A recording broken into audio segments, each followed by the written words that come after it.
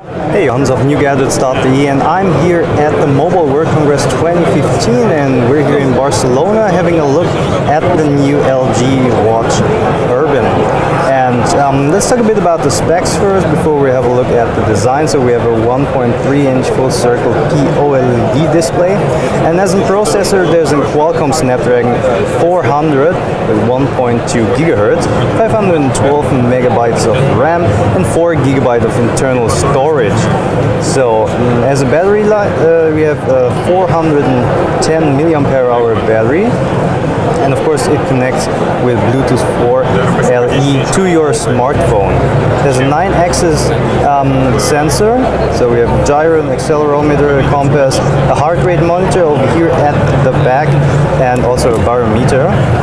And of course the straps are changeable, so right now this is like the rose gold version with a leather strap, so it looks really elegant. If I just put it over my wrist, looks pretty good. It's also available in silver and also of course with a metal strap.